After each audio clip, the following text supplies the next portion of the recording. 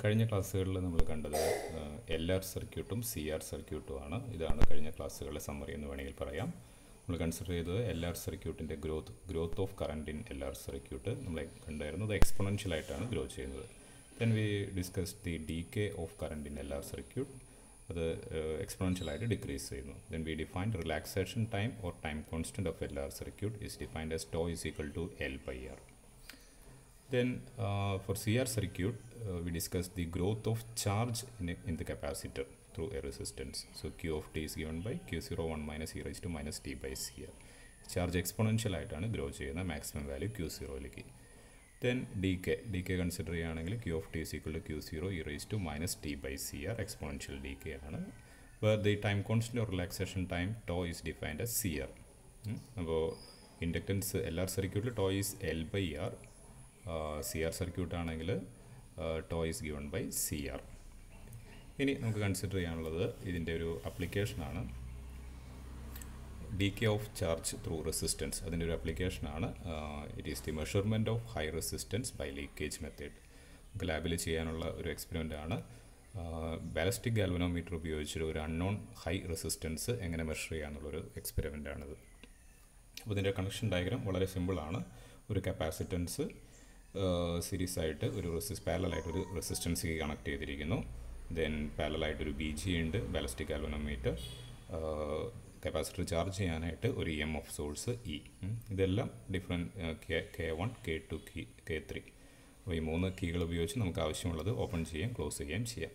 ഇനി നിങ്ങൾ ലാബിൽ എക്സ്പെരിമെൻറ്റ് ചെയ്യുമ്പോൾ ഉപയോഗിക്കുന്ന കണക്ഷൻ ഡയഗ്രാം ഇതാണ്. ഇതേ കണക്ഷൻ ഡയഗ്രാം തന്നെയാണ്. ഒരേ ഒരു വ്യത്യാസമേ ഉള്ളൂ. ഇവിടെ P ആൻഡ് Q എന്ന് പറയുന്ന 2 റെസിസ്റ്റൻസ് ബോക്സുകളുടെ കോമ്പിനേഷനാണ് Rന് നിങ്ങൾ ഉപയോഗിക്കുന്നത്. അത് നമുക്ക് എക്സ്പെരിമെൻറ്റ് ചെയ്യുമ്പോൾ ഡിഫറെൻറ്റ് ട്രയൽ ചെയ്യാൻ വേണ്ടിയിട്ട് ചെയ്യുന്നതാണ്. അതർവൈസ് ഈ 2 സർക്യൂട്ടും സെയിം ആണ്. ഇനി ഞാൻ ഇതിൻ്റെ പ്രൊസീജിയർ ഒന്ന് എക്സ്പ്ലെയിൻ ചെയ്യാം. സ്റ്റെപ്പ് 1 നമ്മൾ ചെയ്യുന്നത് ഈ 2 കീ ഓപ്പൺ ചെയ്യുകയാണ്. K2 ഉം K3 ഓപ്പൺ ചെയ്ത് K1 മാത്രം ക്ലോസ് ചെയ്യുകയാണ്.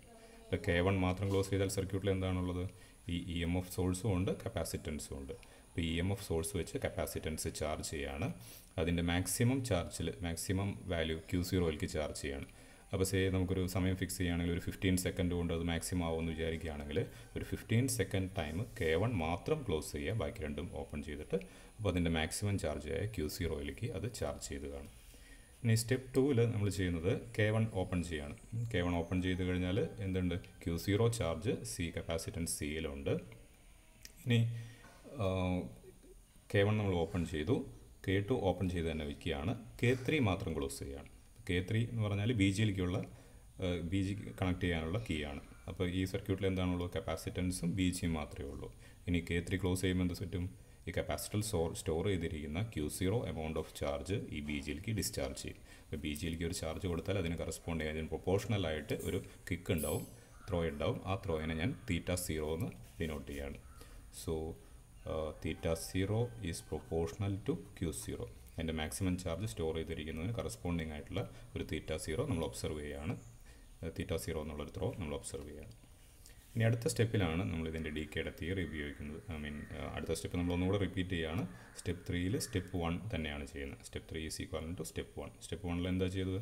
കപ്പാസിറ്റർ മാക്സിമം വാല്യൂ Q0യിലേക്ക് ഒരു 15 സെക്കൻഡ് ടൈമിൽ K1 മാത്രം ക്ലോസ് ചെയ്തുകൊണ്ട് കപ്പാസിറ്ററിനെ ചാർജ് ചെയ്യുന്നു. അപ്പോൾ വീണ്ടും അതിനെ Q0 എമൗണ്ട് ഓഫ് ചാർജ് കപ്പാസിറ്ററിൽ ചാർജ് ചെയ്യാണ്. സ്റ്റെപ്പ് 1 റിപ്പീറ്റ് ചെയ്യാണ്. സ്റ്റെപ്പ് 4 ആണ് ഇതിലെ ക്രൂഷ്യൽ ആയിട്ടുള്ള സ്റ്റെപ്പ്. സ്റ്റെപ്പ് 4ലാണ് നമ്മൾ ഈ decay of capacitor through resistance ഈ തിയറി നമ്മൾ ഉപയോഗിക്കുന്നത്. അപ്പോൾ സ്റ്റെപ്പ് 4ൽ നമ്മൾ ചെയ്യുന്നത്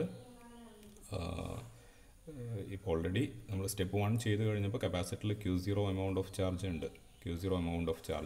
ആ Q0 എമൗണ്ട് ഓഫ് ചാർജ് ഈ K3യും K1ഉം ഓപ്പൺ ചെയ്തിട്ടുകൊണ്ട് K2 മാത്രം ക്ലോസ് ചെയ്യുന്നു. K1 ഓപ്പൺ ചെയ്യുക എന്ന് പറഞ്ഞാൽ സെല്ല് പിന്നെ നമ്മൾ കപ്പാസിറ്റർ പിന്നെ ചാർജ് ചെയ്യുന്നില്ല. K3 ഓപ്പൺ ആണെന്ന് പറഞ്ഞാൽ BGയും കണക്ട് ചെയ്യുന്നില്ല. K2 മാത്രം ഒരു നോൺ ടൈമിൽ 3 സെക്കൻഡ്സിൽ നമ്മൾ ക്ലോസ് ചെയ്ത് വയ്ക്കുന്നു. അപ്പോൾ എന്ത് പറ്റും? Capacitor Q0 amount of charge ഉണ്ട്. ആ Q0 amount of charge 3 second സമയത്തേക്ക് ഈ റെസിസ്റ്റൻസ് വഴി ഡീകേ ചെയ്യുന്നു. ഇത് എങ്ങനെയായിരിക്കും ഡീകേ ചെയ്യുന്നത്?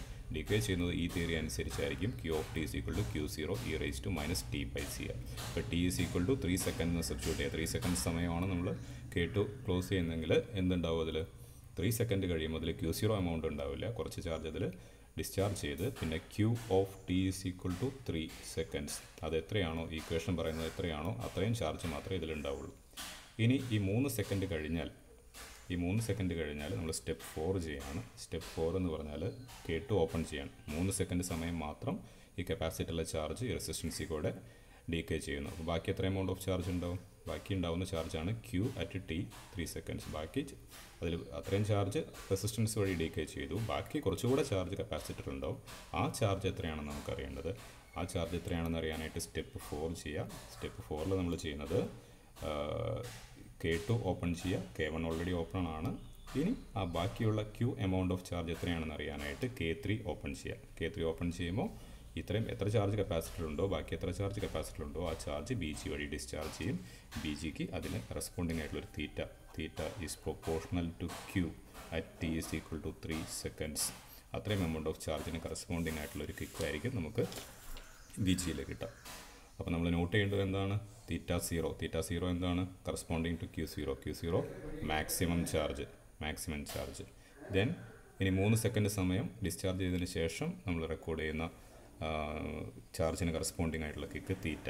അപ്പോൾ ഇത് രണ്ടും ഉണ്ടെങ്കിൽ BGയുടെ തിയറി അനുസരിച്ച് തീറ്റ throw is proportional to charge. So theta 0 is proportional to Q0, theta is proportional to Q. ഇനി ഇതിൻ്റെ രണ്ടിൻ്റെ റേഷ്യോ എടുക്കുക.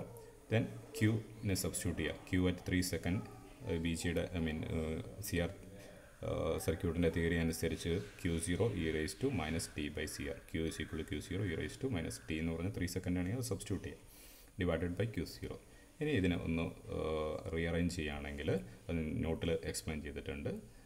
Will get R unknown resistance R ആണ് നമുക്ക് കണ്ടുപിടിക്കേണ്ടത്. R is equal to T divided by 2.303 C capacitance log 10 തീറ്റ 0/തീറ്റ. അപ്പോൾ T നമുക്കറിയാം. നമ്മൾ ഈ K2 കീ എത്ര സമയം R വഴി ഡിസ്ചാർജ് ചെയ്യണമെന്ന് നമ്മൾ തീരുമാനിക്കുകയാണ്. ഇത് 3 സെക്കൻഡ് ആണെങ്കിൽ 3 സെക്കൻഡ്സ് ആണത്.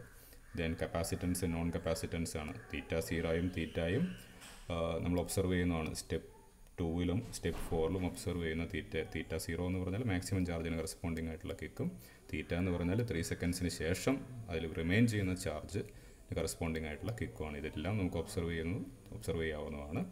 ഇത് ഉപയോഗിച്ചിട്ട് നമുക്ക് അൺനോൺ റെസിസ്റ്റൻസ് R കാൽക്കുലേറ്റ് ചെയ്യാം.